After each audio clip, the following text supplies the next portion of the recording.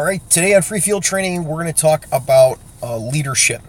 And the problem that I have is that there's a very specific type of leadership that I don't see from people, and it's normally people that are complaining a lot about the leadership of their agency. When a big incident comes out, right, something big, somebody's shot, there's an armed robbery, something like that comes out, everybody wants to be a jackrabbit to fly all over the place and try to catch the people that did it, right, off of the little bit of information that we get from the caller, right? And nobody wants to go to the scene. Nobody wants to be the one that goes to the scene, collects the information, and then gives people out better, new information that they can go get the actual people that did it with, right? So we'll get a shooting, and the first thing that'll come out is, oh, they got in a small gray car, maybe it's a Chevy, and they went northbound, right? And then we all know, if we've ever had any type of those incidents, is that the first guy that gets there finds out, oh, well, it was actually, somebody else said that it was a silver Ford, and it was a two-door, and it was a convertible, and they actually went southbound, and the caller originally didn't know their directions, right? That's the basis form of leadership that we have, is the people that will actually go to the scene, take control of the incident, and get information out and direct other people to do the things that need to be done to solve the problem. Likewise, we have a big problem with people coming and doing scene security. You'll have one guy that'll show up on the scene of a shooting, and they'll start collecting info and getting that info out, and then everyone else will run around like lunatics trying to find the people that did the crime, but then there's no one providing scene security for that person that's working that scene, that's trying to figure out how they're going to protect the evidence on the ground until they can get an evidence technician out there, and it's trying to collect information from the people that were there. Someone was just shot or someone was just robbed on that scene. Somebody needs to go there with them and be their backup. If you can't be the person that shows up on scene and collects info and gives that info to everyone else, then how can you complain about the leadership of your agency or the leadership of your shift? You don't have to be a sergeant or a corporal or lieutenant or a captain or a deputy chief to be a leader at your department. What you need to do is be the one who actually shows up and does the leadership work that has to be done when the situation arises.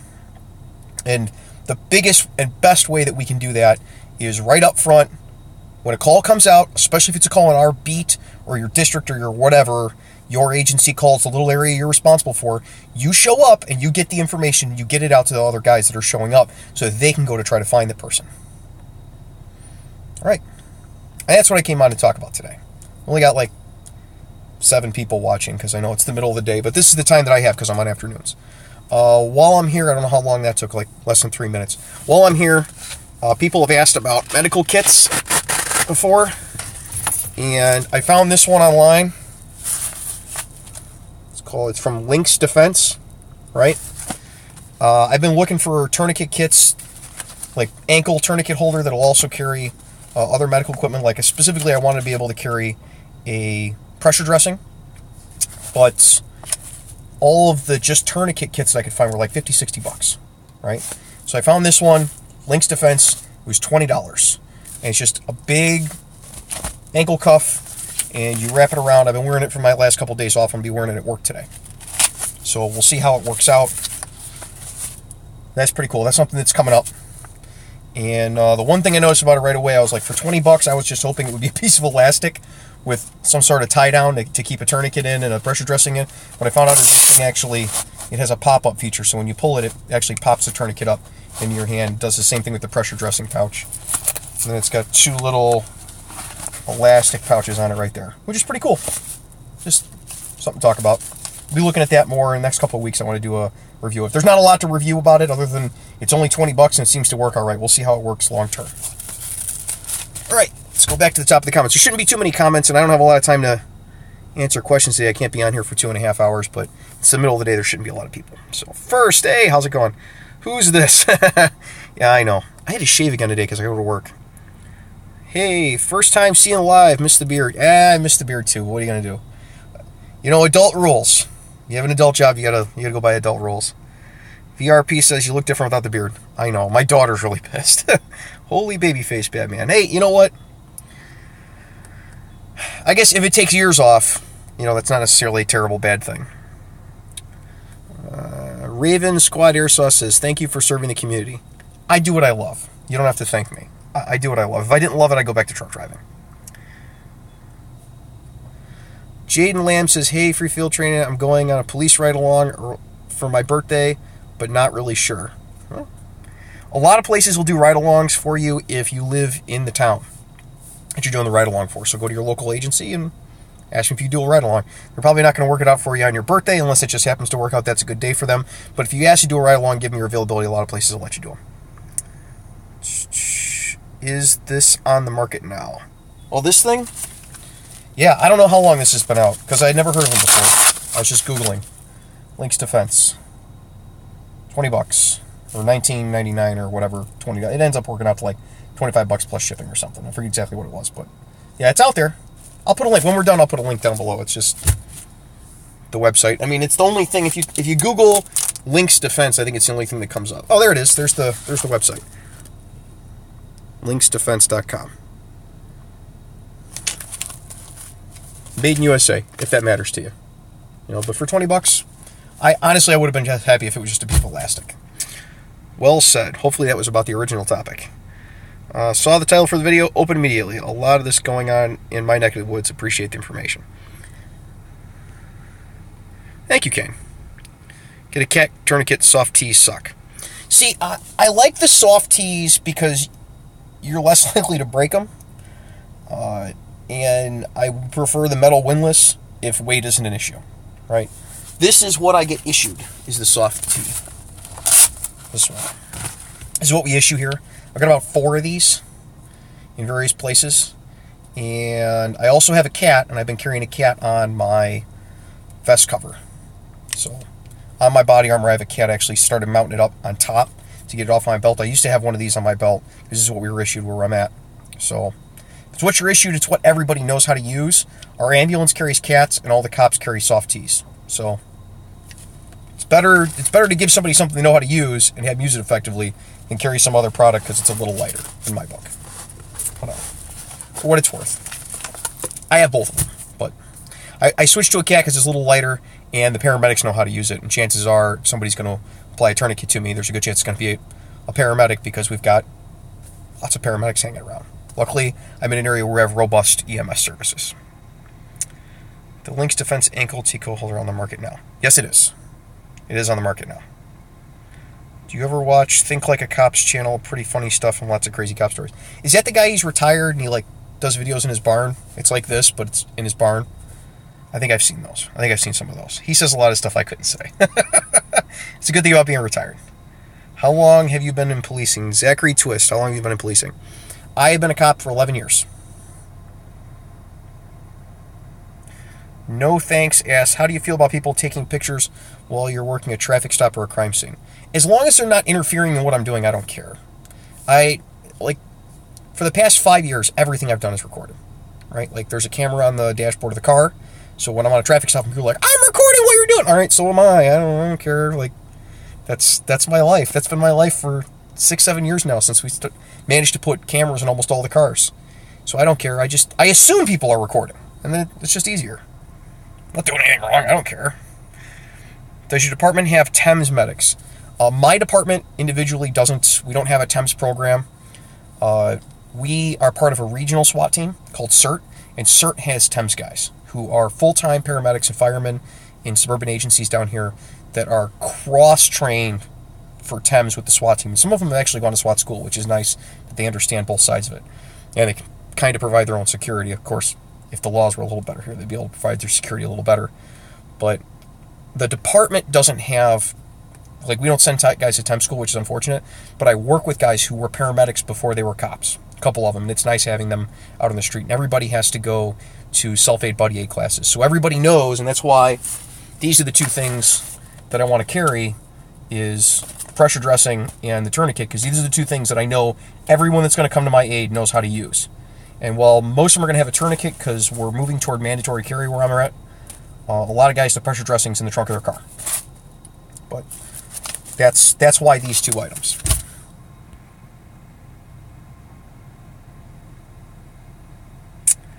Noah Dishmore says, any funny ride-along stories about riders? Oh, I can actually talk about that. I had a ride-along one time, and for some reason, one of the bums really liked her.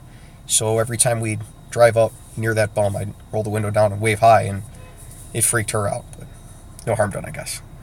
She didn't like it very much. He's a goofball, and he'd be like, ah! That's my best story from ride-alongs.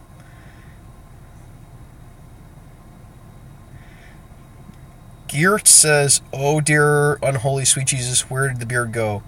I miss it. Yeah, I got a video on it, actually. I videotaped doing it. Tried to make it, like, inspirational, but what are you going to do? Randall Lee says, and everyone running around trying to be the hero ruins the probability of canine tracking the suspects. Just saying. That's very true. Most of the time it's in cars, right? Because everybody likes to not get out of the car. So they'll say, like, they took off in such X car, and people will be driving all over the place. But yeah, if you got last seen on foot and they ran, like they hopped a fence or something, everybody running around all different directions, and then yeah, the dog's not going to be able to track. They're going to be like, who am I tracking? There's 30 cents here, and they all smell like sweaty dudes. Matthew Steele says, to keep a job, you got to do what you got to do, and I 100% respect you. No one said adulting was going to be easy. Adulting is not easy. Adulting is the hardest thing to do. Raven Squad Airsoft says, and again, thank you for your service to the community. I aspire to become a Leo after my stint in the Marines. You might want to be a Leo in the Marines. I've heard if you're an officer in the military, you do military police, it's actually not a bad career path. I don't know personally. I wasn't in the service. But people who were in the service tell me that they had it to do all over again. Guys that were enlisted and then came out to do policing with civilian law enforcement said if they had to do it all over again, they'd stay in the military and be an officer, and then they'd already be retired. You know, they would have been eligible to retire a lot earlier and have a second career. So it's something to look into. Godfather1313 says, I was a combat medic and never had a cat break ever. Well, thank you for your service. Thank you for the information. I just go by what people tell me. I've only ever seen a tourniquet used once in real life, and it wasn't a real tourniquet. It was something that we had to fabricate on the scene. Guy took his necktie, tied around him, and used a magazine from a Glock 22 to tighten down and basically make a tourniquet on the scene. So, I don't know. I hear from people that the cat tourniquets can break with the plastic windlass, and sometimes it takes more than one of them to work. And the metal windlass, you crank down that sucker all day, and it's not going to break. I think maybe some of that with the cat tourniquet might come from the counterfeit cat tourniquets that are out there. I don't know. I don't know enough about the issue. I am not a paramedic. I was not a combat medic. I just go by what I'm told. I am, contrary to popular belief, I am not an expert in everything, and nobody is. Noah Dishmore says, how do you stay away from politics at your PD? You know, it's a political job, right? Like anywhere you're at, you hold political office if you're a cop, so you can't get away from it. You just have to manage it, just like managing your boss. Got a video about that. Quick question from Carmu Amadou. I'm sorry, I can't pronounce that. Quick question. What would you do in a situation where you were the first officer on an active crime scene pulling up in your car? Well, you have to protect life. Here's the order. Life, property, legal. Right? So, if you show up and someone's in imminent danger of getting hurt or killed, you got to stop it.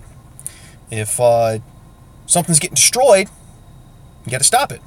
And then you got to worry about the legal ramifications of, like, the scene, right? Collecting evidence, stuff like that. It doesn't help to collect evidence if there's people dying or somebody's house is getting demolished. Then you go to legal. That's it. That's all you got to remember. From there, necessity dictates what you're going to do. It happens to me constantly. Constantly. Marquise1911 says the ambulance here switched to soft teas. Black Dolphin 90 says, can you recall an example where you had to use your interpersonal skills?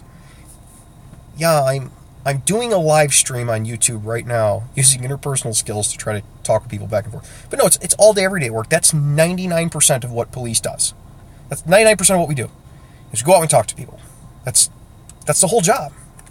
Without it, you're doing nothing. You're driving around with a gun. No one's paying you to drive around with a gun. They're paying you to solve problems.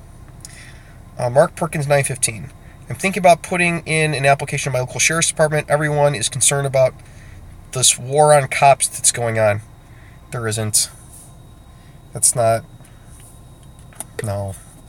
Don't let the media convince you that crazy stuff is happening, you look at the numbers, right? Look at the numbers, and it's way more dangerous to be a cop in the 60s and 70s. The numbers don't lie. I mean, maybe there is a segment of society that hates cops and wants to kill them.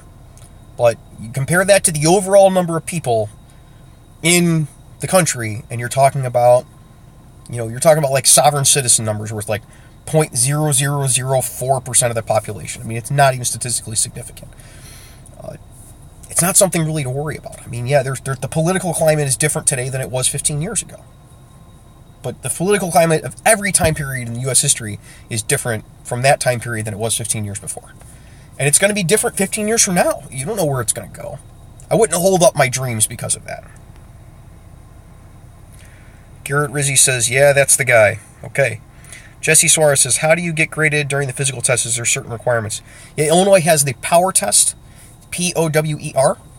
Like you spell power. I forget what it stands for, but you can Google it, and the requirements are on there. It's like a 1.5 mile run and sit-ups and bench press and sit and reach. Like, everyone should be able to pass it. It's not a real big thing. Lewis Bothwick says, what rank are you? I am an officer. I work the street. I wear a blue uniform. I don't have stripes on my shoulder, and I teach other people how to be the police. I'm what's called a FTO, a field training officer. It is nothing really special.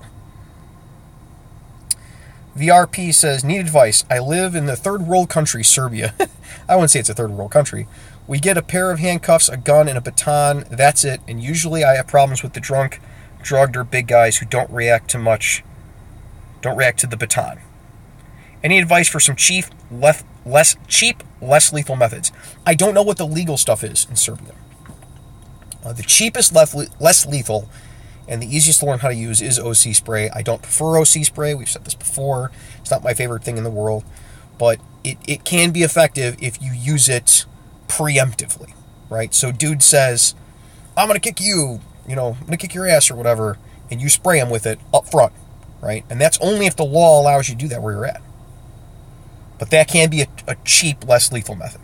If a baton isn't working, chances are there's not a lot outside of a taser that's going to work. And even then, taser isn't 100% effective on drunks either. What you need is more help. There's nothing like polyester pig pile as a less lethal. Matthew Steele says, some towns in New York actually have paramedic-level trained police that roll around in police medic fly cars, which I always thought was an awesome idea. If you have the manpower for that, yeah, but most places don't. Zachary Twist says, I've been watching your channel a while and have gotten into my local police force in the UK as a voluntary police officer. I'm hoping to work towards getting paid for it one day. Thanks. I'm glad you're inspired. Good luck. Should I switch to a nylon rig? I don't care. Switch to whatever you want. Nylon, like duty belt. The only good thing about nylon duty belts is they're easier to like sanitize, but they're a little harder to clean on a regular basis. Like leather and the plastic, like I use the plastic nylon, you can just kind of wipe off. I think the fake leather is the best of both worlds because you can sanitize it and bleach, and you also wipe it off easy. The like ballistic nylon duty belts are really hard to clean. I think they always look like crap.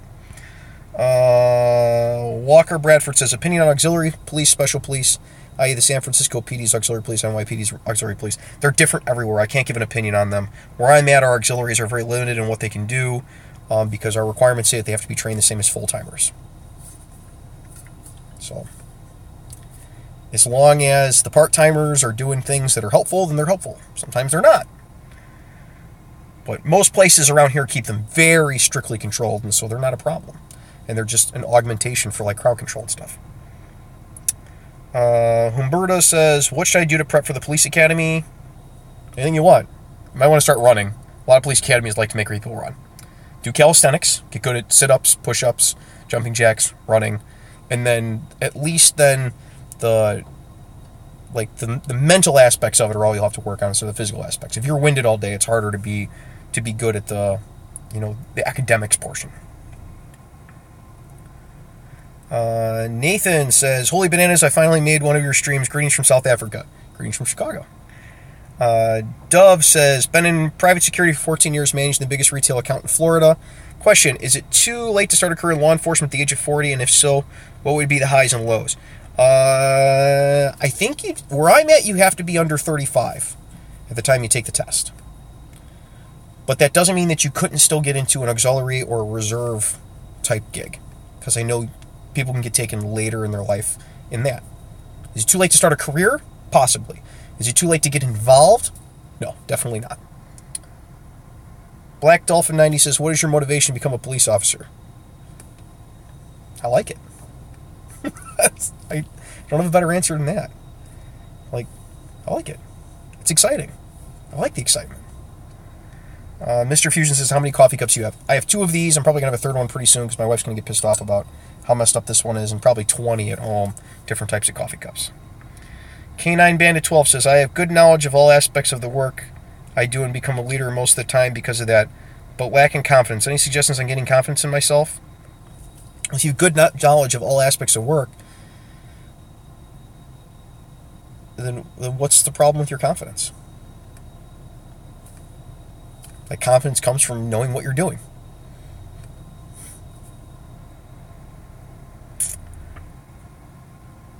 Franzu says, easy to get a carry permit and gun in your state? Relatively. People make a big deal about Illinois and the concealed carry permit process. Realistically, you need less training in Illinois to get a concealed carry license than to be an armed security guard. It's like 16 hours. I've helped teach the classes before. They're not anything exciting. It's not really that difficult. What Illinois does is they make you get a FOID card, which is just a card that says you're not a felon and you don't beat your wife. It's just a background check. It's basically the same background check that they use to allow you to buy a gun when you do the instant criminal background check. So it's just like a 6-week waiting period and $20 tax to be able to buy guns and ammo. It's not that big a deal. It's an inconvenience more than anything else. Black Dolphin says, can you describe a time you have had to make a decision judgment relative to your job? Every day, constantly. That's everything we do is having to use a decision or judgment relative to your job. How much to slow down coming into an intersection when you're going lights and sirens is a judgment about how to do your job. Like, whether or not to turn the lights on in the first place is a judgment about how to do your job. Like, that's everything. Tasty Jones says, if you're under 21, then it could be a hassle because you need a parent to sign for you, which is weird about Illinois. I'll give you that. The FOID, if you're between 18 and 21, is weird because you need your parent to sign for you, which I've never understood. Louis Blotwick says, do you think the UK police should get guns? They already have guns. They just don't issue them to everyone. If the UK police wanted to have guns, I'm sure they would all say they wanted to have guns, but everything I've ever heard from them, they are always talking about how they don't want to be routinely armed. So I would leave it to the people that do it there to know whether they think they need them or not, and they say they don't. And the people that do need them become an armed officer.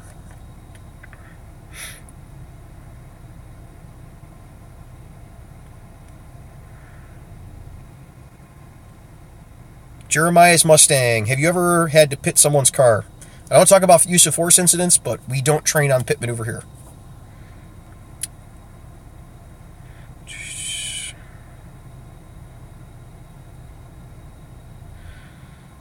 Kuzu Reed says, do you know how my buddy can stay fit? He broke his leg recently. He's been looking to go into the training academy. How can he train his upper body? Weights. They also have machines that you can do cardio with just your upper body. They're harder to find, but they're out there. You look so different with your facial hair trim. Thank you. No age limit here. I don't know where that's at, but apparently there's somewhere where there's no age limit. Asher says, greetings from Canada. Greetings from Illinois. Roland says, I work in South Texas security at a utility plant at night, literally on the border with Mexico, but I've seen guys in black BDOs with AKs across the fence. You think I should have more than one SA sidearm? If they have AKs, what good is another sidearm going to do?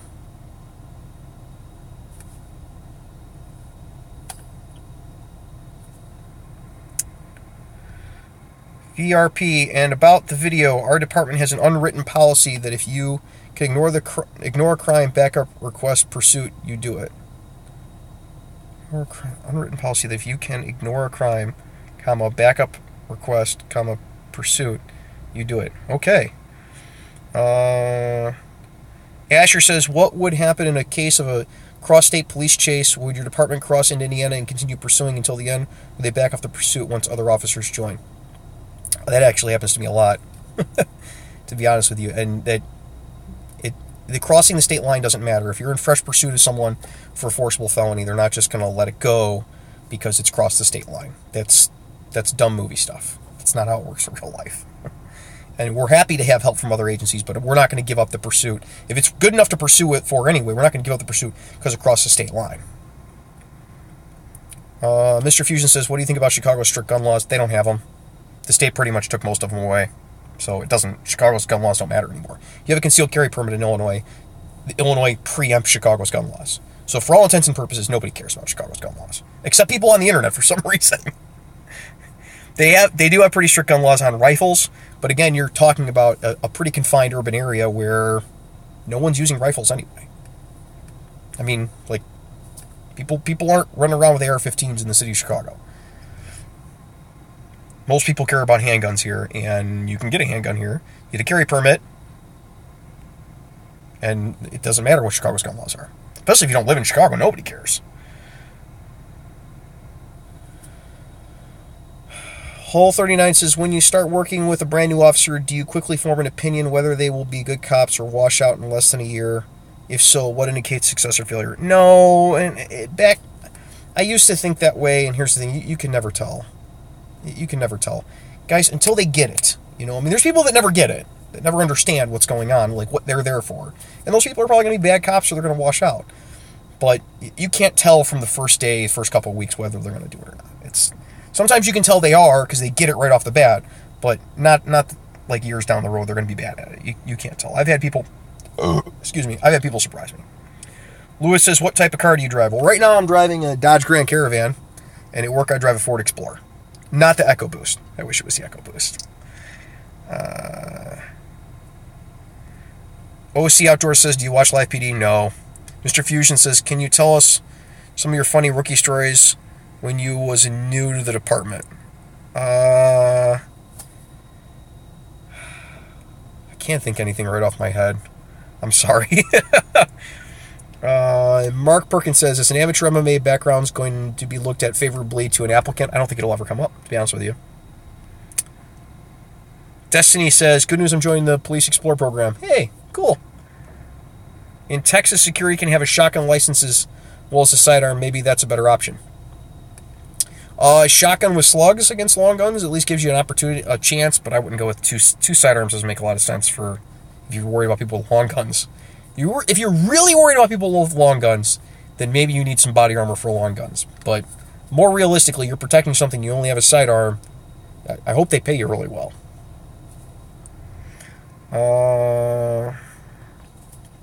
Dove says, all police departments in Orlando, Florida do not have an age limit to join. My question was referencing becoming an officer at the age of 40 and your opinion on it. As long as you can do the job, I don't care. I know guys that are 56, 57 years old and still do the job. As long as you can still do the job, you can do the job.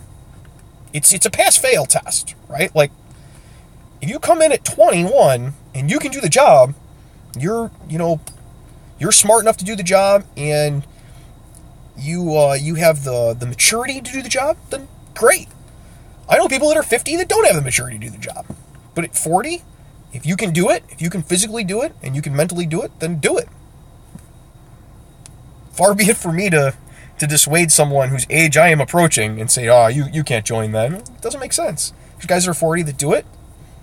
If you think you can do it, take a shot at it. What's the downsides? Pescio says, do more videos on report writing. Leave me a comment on the report writing video about what else you'd like to see. Can't think of a lot else to say in a video. Report writing on a video was really hard to do. It took me months to figure out how to do that. Lewis asked, do you agree with bounty hunters? We don't have bounty hunters here. I don't really have an opinion on them. Mr. Fusion says, what duty weapon would you pick if your department switched to 9mm? Right now, I'd probably have to go with a Glock 34 because it's the direct relation to what I have now, the 35. So I would just switch calibers. Dove says, thank you. You're welcome. OC Outdoor says, I know officers that are 58 and have had multiple heart attacks and outperform younger officers. They're out there.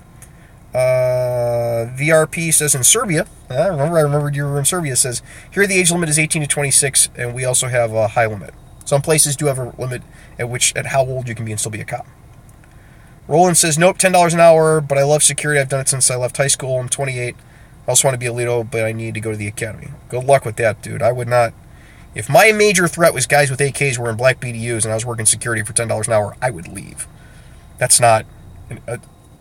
no. I would leave. I would be perfectly honest with you. That is not a threat profile for which you should be making $10 an hour. I don't care what your certification is.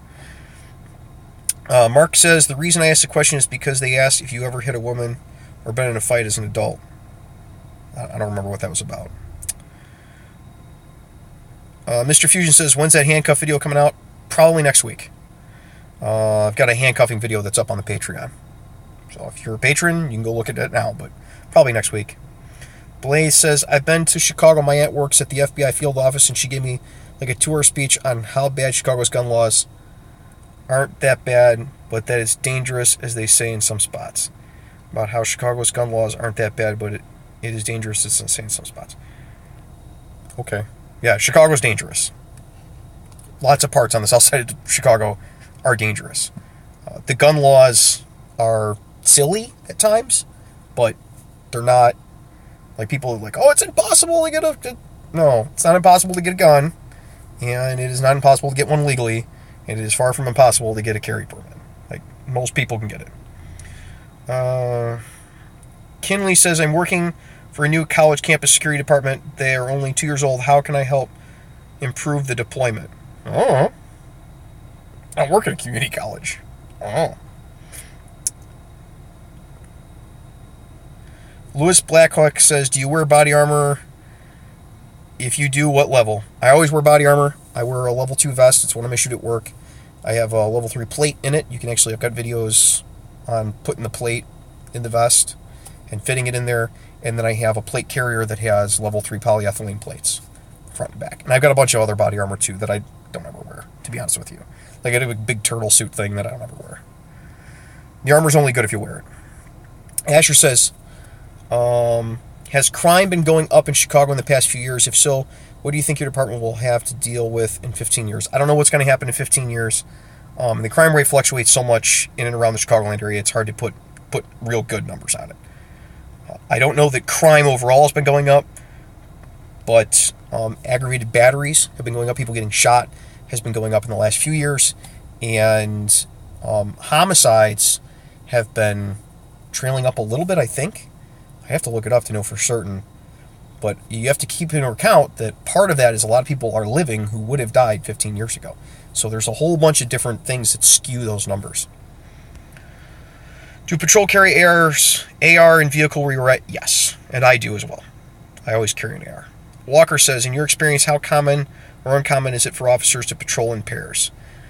Within the city of Chicago proper, it's very common for officers to patrol in pairs. Almost everywhere else around here, it's uncommon for officers to patrol in pairs. Last summer, we doubled up all summer. It was cool. We were very busy, and we doubled up. But lots of places don't have the manpower available to do that. OC Outdoors, your thoughts on building versus buying an AR-15? Just buy it. Just buy it. I mean, for my work, for police work, just buy it. Overall, better choice. Just buy it. I know guys that build AR-15s. If you're into it, that's great, but I would just buy it. I wouldn't even bother building it. At the prices they're at now, you're not going to save a lot of money, and like, have it put together professionally. You're not a professional put together. If you're shooting a gun in your backyard, then yeah, you build it yourself. But if you're going to use it for serious purposes, I would just buy it from a reputable company.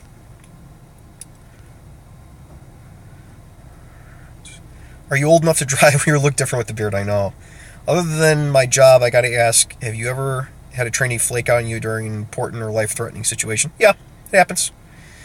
Mr. Fusion says, can you do a video on your funny rookie stories since you can't think of one? I don't know if that's a good idea. Gert says, boy, we're all picking on you about your missing beard today. I know. Mark says, the department asks applicants if they have ever hit a woman or been in a fight as an adult. I have to answer yes because of my training in MMA. Curious to see if that might be an issue. You have to frame things right? Like, guys get this idea that they're going to say something and they're going to get DQ'd immediately because they said it. You have to frame it right. When they say, have you ever hit a woman or been in a fight as an adult? You say, I train in MMA. I have never hit a woman or been in a fight outside of a sanctioned MMA event. Not that hard. You have to frame your answers right. Like, if there's a good excuse, you have to frame your answer right and be like, no, outside of that, I've never done that. And I think that's probably not going to be a problem with them. How could it be? It's perfectly legal what you're doing. Blaine says, $17.50 an hour working as a bouncer, but I've been stabbed twice in the last 3 months, but I love the work and know of 4 drug attempts I've stopped. That makes me feel a little better about it. I'm not sure that's worth $17.50 an hour getting stabbed all the time, but if it makes you happy, brother, you have that. All right, 35 minutes in. I go to work soon. I got my wife waiting on me at home, so I will see you guys next time. What is it? It's Wednesday, so tomorrow I have a video coming out. I think it's the baton holder one. I have it on scheduled release. So, I will see you guys later. Be safe. See you tomorrow.